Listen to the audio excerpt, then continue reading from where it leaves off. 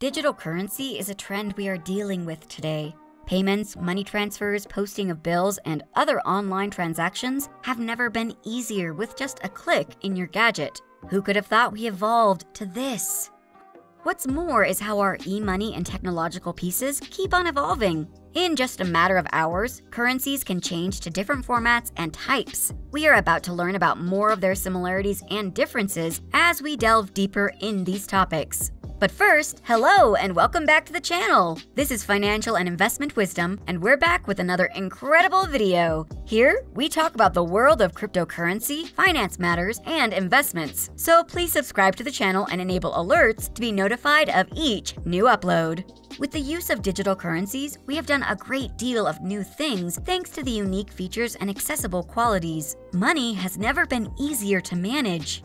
For today's video, we are going to learn what cryptocurrency is, what you use it for, how to earn it, and the difference between Bitcoin and Bitcoin Cash, which are both examples of digital currency. Let's begin! Cryptocurrency goes trendy. Firstly, we need to know what cryptocurrency really is. And cryptocurrency is all about transactions. Trading is a fundamental economic concept that entails the purchase and sale of assets. These can be goods or services, with the buyer compensating the seller.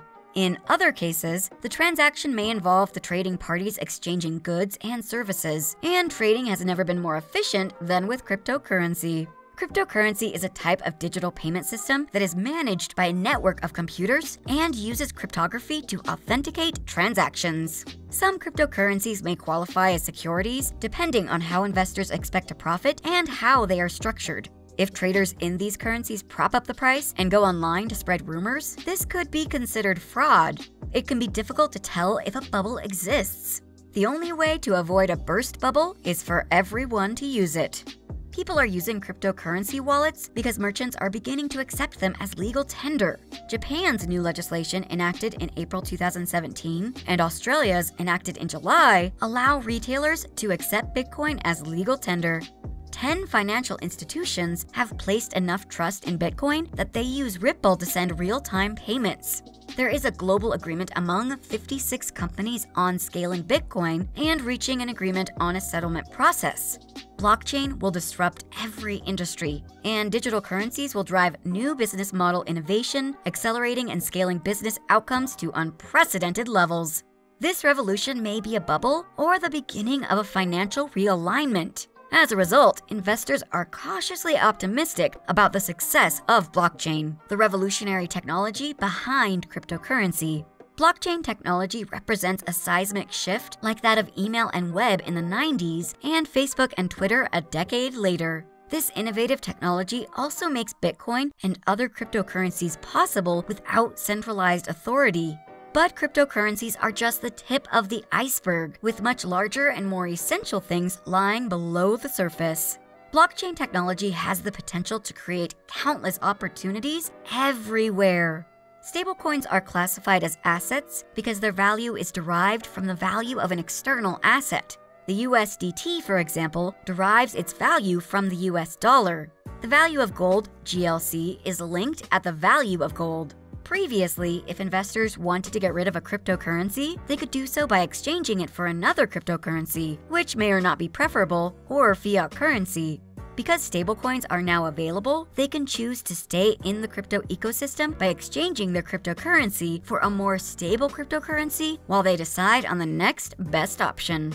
According to CoinMarketCap.com data as of December 14th, the cryptocurrency market was worth more than $2.2 trillion in 2021.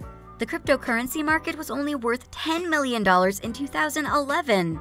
According to a Statista report, the crypto market reached a $10 million market cap for the first time on February 9, 2011.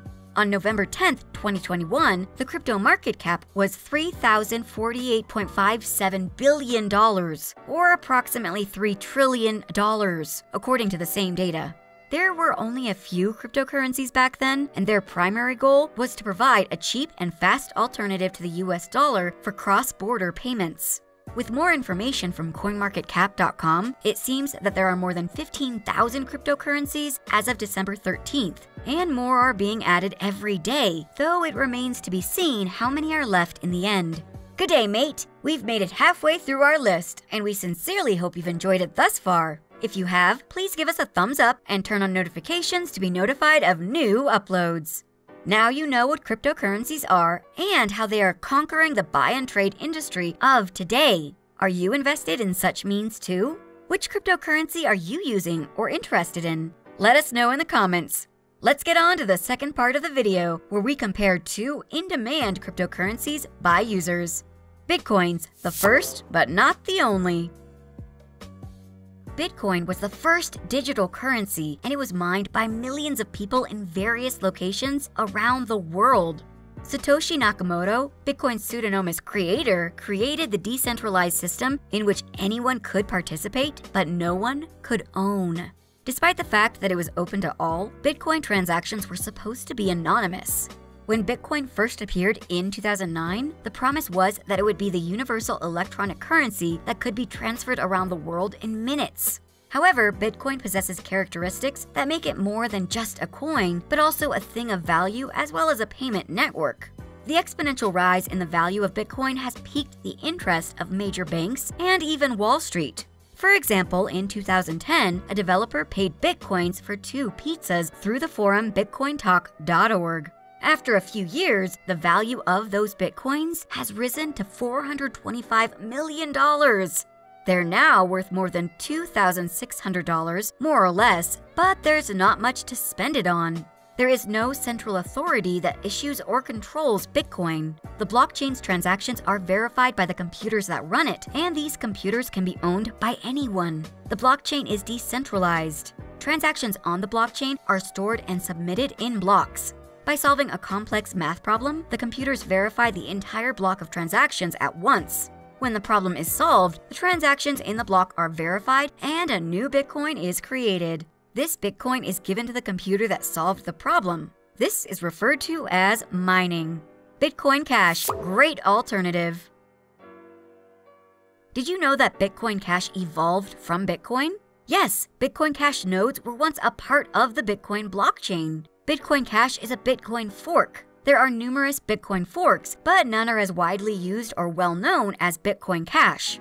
When the original code of a blockchain is updated, but only some of the nodes, computers on the blockchain accept the update, a fork occurs. The original blockchain, such as Bitcoin, remains unchanged, while the updated nodes split off from the original blockchain to form a new blockchain, such as Bitcoin Cash, and the coins on the blockchain become distinct from those on the original blockchain. Bitcoin Cash is a cryptocurrency that operates on its own blockchain. It functions similarly to a digital currency, with Bitcoin Cash mining producing new BCH, Bitcoin Cash.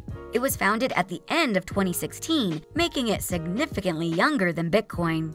Bitcoin was forked to create Bitcoin Cash because the Bitcoin developers wanted to make some significant changes to Bitcoin. The Bitcoin community's developers were unable to reach an agreement on some of the changes they desired to make. As a result, a small group of these developers forked Bitcoin in order to create a new version of the same code, but with a few changes. The show-off. Although they are the same at function and objective, they still have a number of differences. First is that Bitcoin Cash offers cheaper transfer fees than Bitcoin. You can save a lot more in transactions if you use Bitcoin Cash. That's why people like using this alternative better when trading with others. Second, Bitcoin Cash can transfer your money faster, another positive point for this cryptocurrency.